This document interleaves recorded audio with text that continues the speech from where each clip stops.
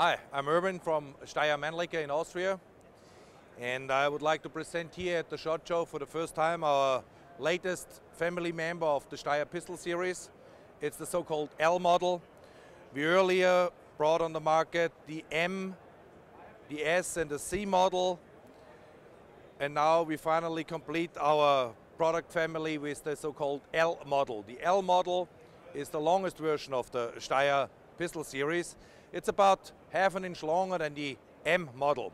Special features of the L compared to the others are, we have serrations here on the front of the slide,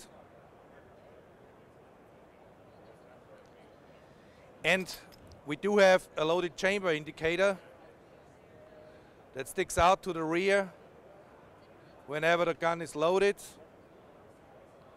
and it's back there so you even can feel it with your thumb while the pistol is holstered. Another new feature is that the magazine release can be transferred from the from the left side to the right side of the pistol, simply by use of a screwdriver. Everyone can do that.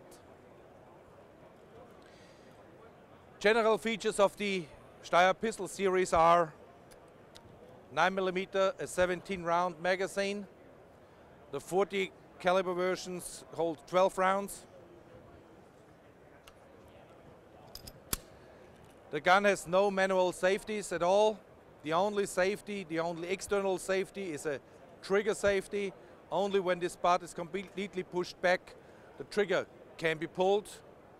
And there are a lot of internal drop safeties to make sure that no accidental discharge is going to happen.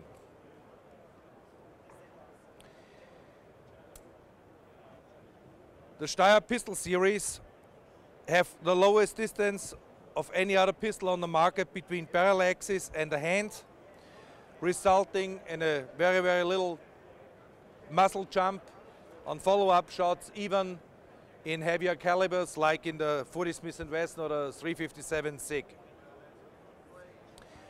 All Steyr pistols have an integral locking system. That means with a simple key you can press this button in and lock the gun so it's non-functional. It can't be loaded nor fired once this lock has been activated.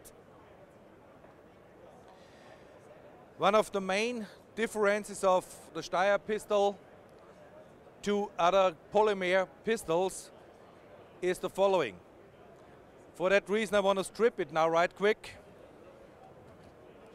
And that's it. The Steyr pistols have a solid steel block inserted into the synthetic frame. So all trigger parts, safety elements and the trigger itself are integral part of this solid steel piece.